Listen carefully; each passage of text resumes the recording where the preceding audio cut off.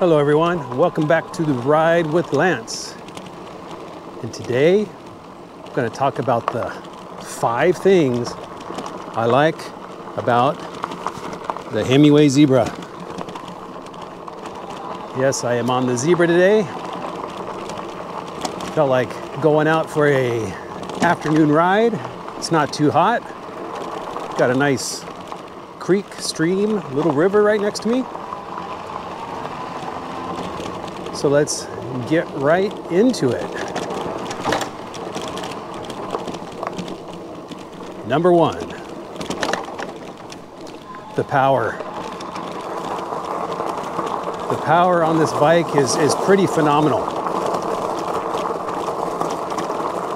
If you're in PAS 1, 2, 3, 4, or 5, it gets up and it goes. And it wants you to get you to speed as quickly as possible.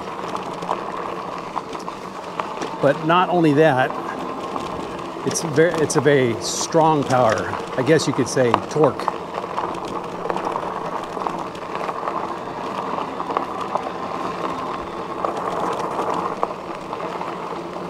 Because this thing will climb hills really well. Even with a 250-pound, 6-foot guy like me, it handles inclines extremely well.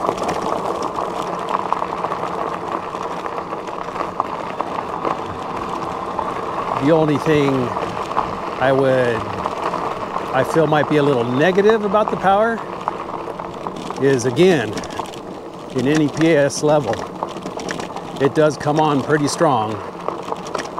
And if you're not ready for it, it might give you a little scare. But once you get used to it and you know when to expect it, you're fine, and you'll probably love it. You'll enjoy it a lot. Okay, number 2, the display. Even though it's just a black and white display, you can see everything clearly. This display is not too big. It's just the right size. I can see the speed, I can see the battery, I can see the PAS level, I can see my wattage usage, and I can see the miles without having to squint.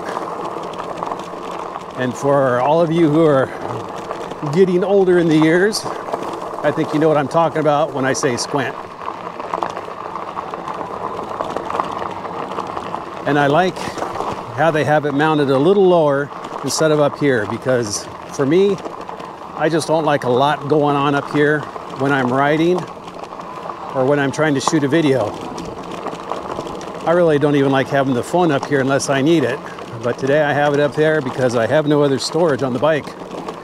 And I don't want to put it in my pocket because then it feels like I'm weighted down on one side too much.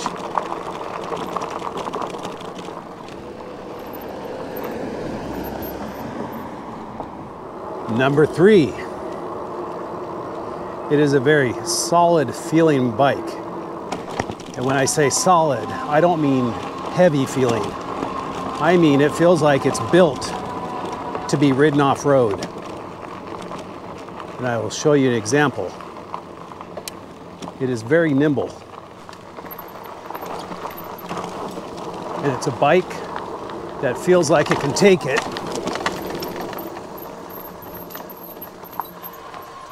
Ooh, got a duck. Take the off-road.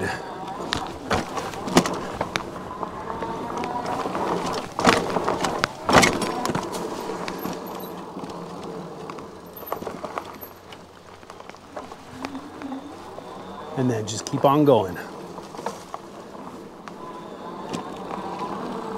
And what I mean by nimbleness is the turns.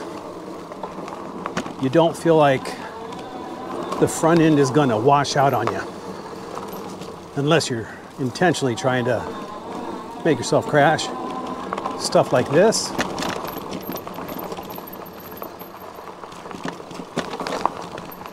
Feels great. I don't worry about the front end sliding out on me.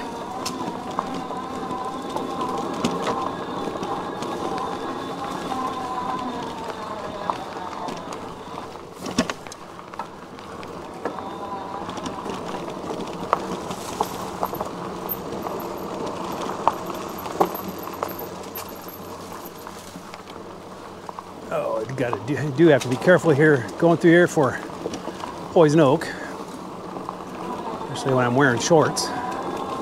But this is what I mean by the nimbleness. I'm keeping traction, and this is kind of hard packed with a little loose dirt on top, and it's handling it just fine.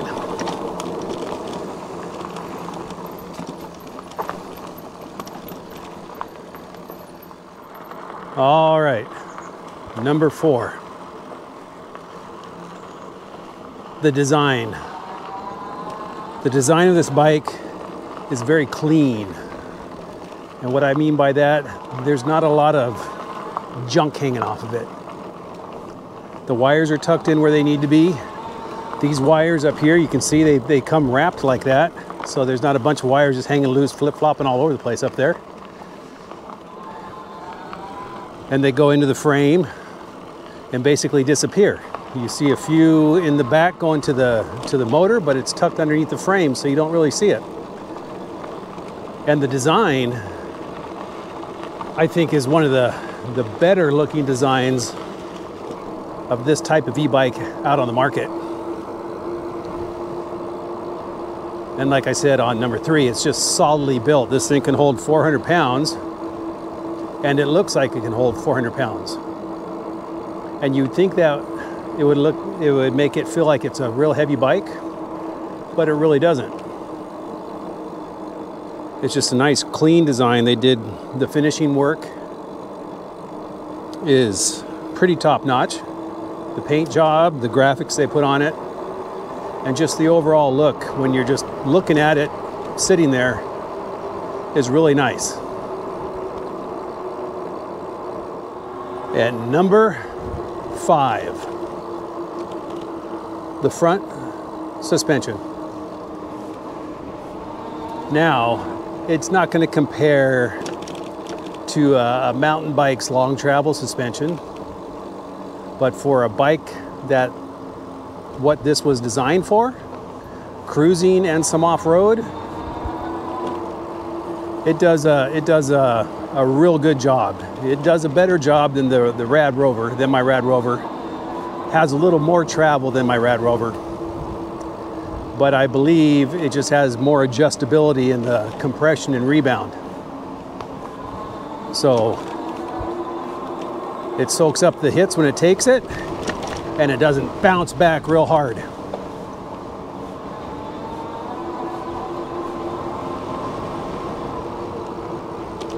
And overall, between that, the front suspension, and the Suntour seat post suspension I have,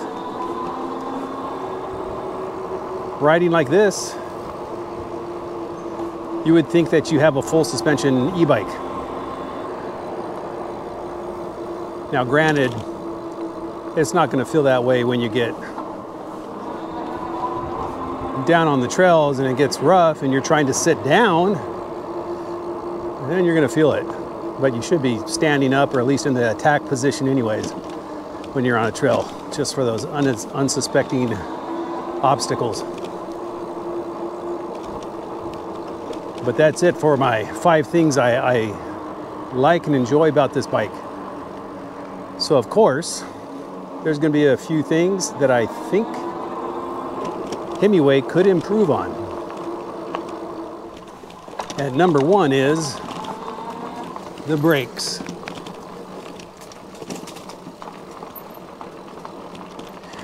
If you're out on a bike path, like you know, a paved bike path, a sidewalk, a street, the brakes do fine. And I'm not saying that the brakes are bad anywhere, but when you're doing off-road, you do want something that has a better feel to it. And I do worry about brake fade, even though I haven't had it yet.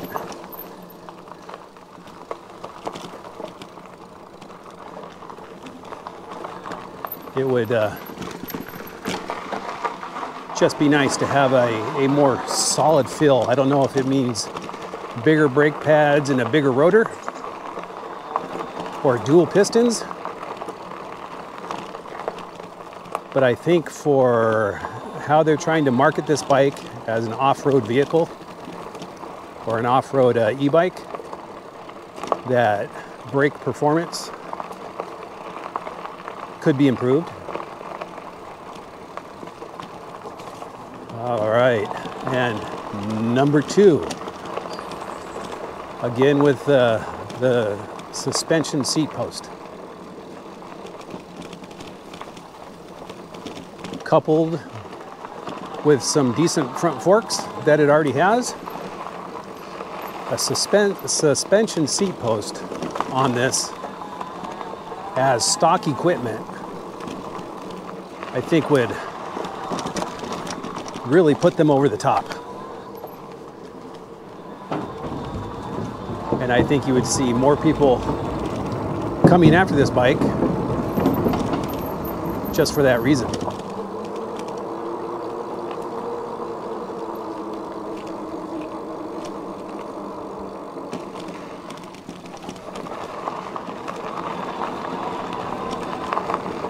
Because if you're marketing an e-bike as an off-road bike, as I am riding right now, and people get it, and they ride it with that stock seat you give them, they may not be enjoying it. But if you give them that seat post suspension, I think there'd be very few complaints. All right, and number 3, the battery. Now, not the battery performance, but the battery location.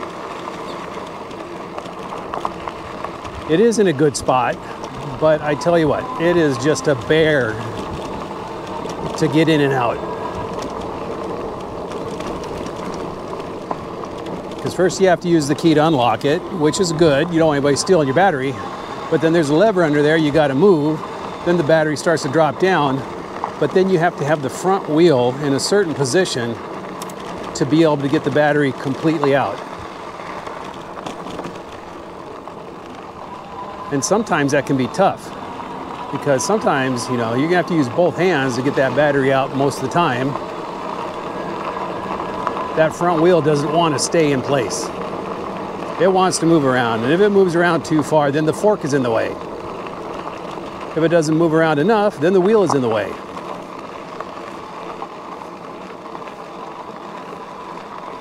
Now I know you could say, well, just plug it in the wall, don't pull it out at all. That's great if you never plan on putting it in your car or putting it on a bike rack and taking it somewhere where you want to take the battery out. But maybe that's something they can look at in future designs too. Maybe getting it put up here somewhere instead of down below, where it can be more accessible, a lot more easy. But overall, I love this bike. I love it just as much as my RadRover. Both offer something different, but both offer something fun and great. All right. Well, I just thought I'd get the 5 things I like about the Zebra and the 3 things I think could be improved off my chest. So it's off my chest now.